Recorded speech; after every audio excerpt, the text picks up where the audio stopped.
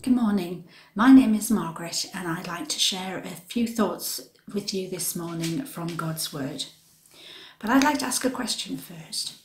Have you ever been reading your Bible and you've come across something that you know you've read it before, but there's something that you missed, something that jumps out at you and you think, well, I don't remember seeing that. Well, that happened to me a few weeks ago. I was reading the book of Ezra, and just to give you a bit of context, I'm just going to read a few verses from the first chapter. In the first year of Cyrus, king of Persia, in order to fulfill the word of the Lord spoken by Jeremiah, the Lord moved the heart of Cyrus, king of Persia, to make a proclamation. And this is what the proclamation was. The Lord God of heaven has given me all the kingdoms of the earth, and he has appointed me to build a temple for him at Jerusalem in Judah. Any one of his people among you, let him go up to Jerusalem in Judah and build the temple of the Lord. So the children of Israel were into exile, and now God has opened the way for them to go back to Jerusalem to rebuild the temple. Then I got to chapter 3, and this is what I read in verse 3.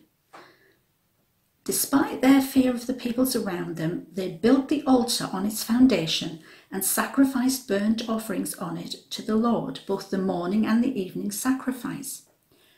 And I just thought that was a bit strange, because they'd gone back to build a temple, and yet they'd just built the foundation and an altar and began to offer sacrifices. And I was just a bit puzzled by this. But I do actually have a little book that is, it's a study book on Ezra and Nehemiah. And so I had a look in that book. And this is what the author says about restoring the temple. And he said, when the time of chastening ended and the Lord set out to re-establish his covenant people in the land he had promised them, he did not begin by restoring and renewing their political establishment. His first priority was not renewing and restoring their economy. It was not restoring and renewing education, housing, or transportation.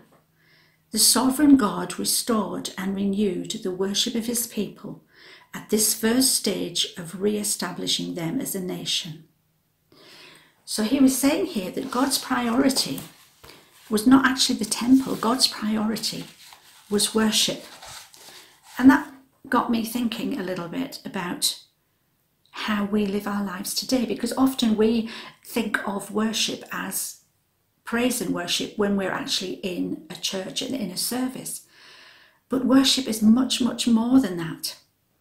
Hosea chapter 6, verse 6 says, I desire mercy, not sacrifice. Micah chapter 6 again, verse 8, he has showed you, O man, what is good, and what does the Lord require of you, but to act justly, and to love mercy, and to walk humbly with your God. So the Bible seems to be saying that worship is much, much more than what we do in our services together, though they are very valid and wonderful times.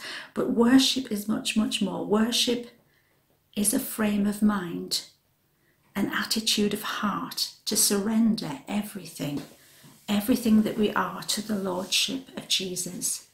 I was reminded of the story of the widow's mite, when people were going into the temple, great crowds of people were going into the temple, and they were throwing their offering into the receptacle there to receive them. And some were throwing in a great deal of money and making a spectacle of it. And Jesus points to a widow who walked in, and without any ceremony and without any display, she puts in 2 copper coins. And Jesus says that of all the people who went in, she put in the most, because she put in everything that she had. That was an act of worship on her behalf, giving everything to God. And every time we say a kind word, every time we do a kind act on behalf or in the name of the Lord, that is an act of worship. Every time we forgive an offence because of Jesus' sacrifice and his obedience and our obedience to him, that is an act of worship. So worship can be a great thing. Worship can be a very small thing. What matters is the attitude of our hearts, that we come with a heart that is surrendered to God, that says, God, here I am. Take me, use me, make me what you want me to be, and help me just to surrender everything I am to you. If we go back to this little book that I was reading from before, following on from what he's just said, the author says, whenever our lives feel ineffective or stale, whenever we have experienced the chastening of the Lord, whenever we want to reach a greater intimacy with our Lord, the first priority must be the rebuilding or strengthening our worship of the living God. The Holy Spirit makes his dwelling and his base of operation in our hearts given to worship. And we've been through some really rough times over this last year, and there are signs of hope on the horizon, but we just don't know where things are going to go.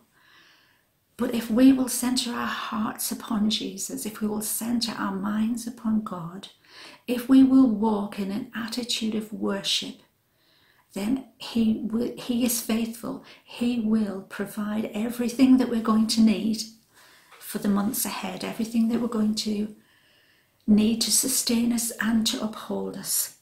He is faithful. Let's worship him.